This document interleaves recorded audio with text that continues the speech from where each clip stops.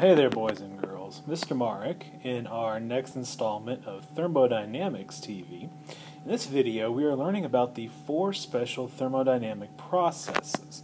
What we need to do out of this is simply remember what thing is being held constant in each of these special processes, understand how they happen, and then understand what their properties are. The 4 special processes are the isobaric process, isovolumetric, isothermal, and adiabatic. The term iso means constant. So an isobaric process means constant pressure. Baric being kind of a antiquated word meaning pressure. Isovolumetric means constant volume. Isothermal means constant temperature. The adiabatic process means that no heat is transferred with the surroundings. In other words, Q is equal to 0. So if you know those 4 definitions and you have a good understanding of thermodynamic processes in general and how work, internal energy, and heat are related and how pressure, volume, and temperature are related, then you should be able to figure out everything else in this lesson.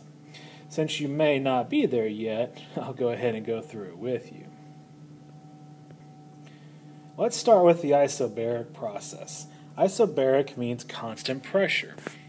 So if we take our simple cylinder with a movable piston picture, just for simplicity's sake, let's assume that the piston is massless and free to move, and the pressure outside is 1 atmosphere and the pressure inside is 1 atmosphere. If we were to then add some heat, like if we were to put a Bunsen burner underneath this thing, then as the gas inside gains energy and the molecules move faster, they're going to do work in pushing up the piston. Now, if the piston is free to move, that means that the pressure on the inside and the outside will stay constant, meaning the outside pressure will still be 1 atmosphere. The inside pressure would still be 1 atmosphere. And so that's what an isobaric process means. Pressure stays constant. Now, in a process like this, the volume is obviously going to change, and the temperature has to change as well. Now, it's not going to change as much as just heating this thing with the piston held in place, because some energy is going to be used to do work in expanding it, but we're still going to have some temperature change. Since we have a temperature change, we'll have some internal energy change. Fix my delta in there. So we can find the internal energy change using the 3/2 in our delta T equation. There's also work done, and so we can find the work using the relationship work equals negative P delta V. We can use this equation because the P is constant in an isobaric process. If we want to know how much heat was needed, then we can use our relationship delta U equals Q plus W. And we could solve that for heat. And so an isobaric process simply means that we allow it, the piston in this case, to expand or contract with the pressure being held constant. An isovolumetric process, volumetric sounds like volume, means we have a constant volume. In this case, we would modify our cylinder and piston setup. This time we're going to hold the piston in place. That way when we add heat, the piston's not allowed to rise, and so it remains in place. And so that's going to cause the pressure inside to increase. Volume's going to stay the same. That's also going to cause the temperature to change. And so we can find the internal energy change the same way. Use the delta U equals 3/2 in our delta T. Now the important thing to realize here is that there's no work done. There's no change in volume, meaning there's no movement, so no work is being done.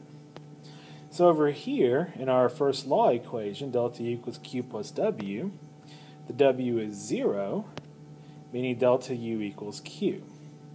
In other words, all the heat that we added from that flame went into increasing the internal energy of the gas. The gas got hotter, in other words.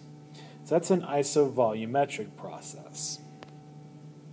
An isothermal process, thermal meaning temperature, is something that occurs at constant temperature. So we're going to go back to our setup having a massless piston that's free to move again. Let's suppose, for example's sake, that we started out with this thing at a pressure of 2 atmospheres. The way that we hold the temperature constant is to use something that is much, much larger that can add a bunch of heat that can be held at a constant temperature. And so if we submerge this thing in a big thing of water that's at about the same temperature, then when we allow the piston to move, the water can add heat to the cylinder, thereby keeping the temperature constant. In other words, they're going to try to stay in thermal equilibrium. So the water will add heat at whatever rate is needed for those two temperatures to stay the same.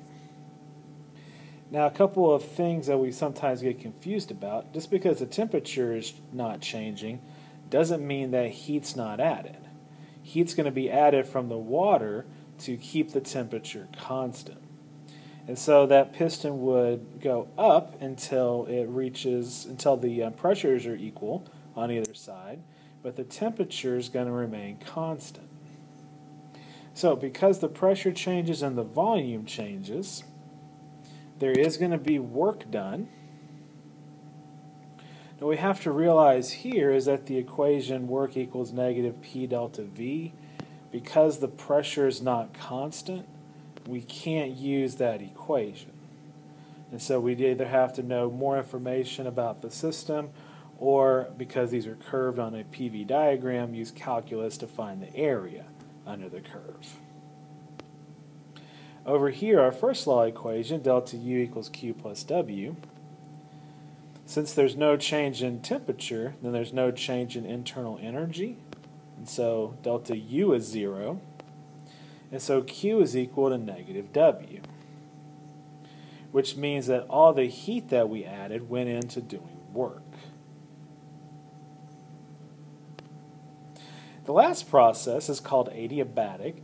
That means that there's no heat transferred between the system and the surroundings. In other words, Q is equal to 0.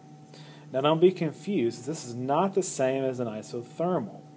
So you can add heat without changing temperature, and you can change temperature without adding heat. They're different processes. So we're going to start off with the same piston that we had earlier. And there's two ways that we could do an adiabatic process. We could either do the process very quickly, where there's no time for energy to be exchanged between the system and the surroundings, or we can keep the system well insulated. So I'm going to use the second option. I'm going to choose to keep this well insulated. So I'm going to draw an insulator around my piston. Saying that something is insulated means that energy cannot enter or leave the system. So a styrofoam cup is a good approximation of a good thermal insulator. That doesn't let a lot of heat in and out, so it keeps your coffee nice and warm. So in this case, the process occurs without any heat entering or leaving the system. So I'm going to draw an arrow, but I'm not going to label it plus Q. And so when the system reaches equilibrium, the pressure on the inside and the outside are equal, the temperature is going to have dropped because some of the internal energy went into doing work, raising the piston up. So the pressure, volume, and temperature are all going to change in an adiabatic process. None of those things are going to be held constant. There is work being done because the piston expands, goes up, and again, because pressure is not constant, we can't use the P delta V equation. Over here in the first law equation, now Q is 0, so delta U would simply equal W. So in this situation that I drew, because the work done is negative, the gas expanded and lost energy, the gas cools down. Delta U decreases. Hence we see the temperature go from around 500 Kelvin to around 300 Kelvin. Because negative work was done, gas expanding, that means internal energy had to be lost.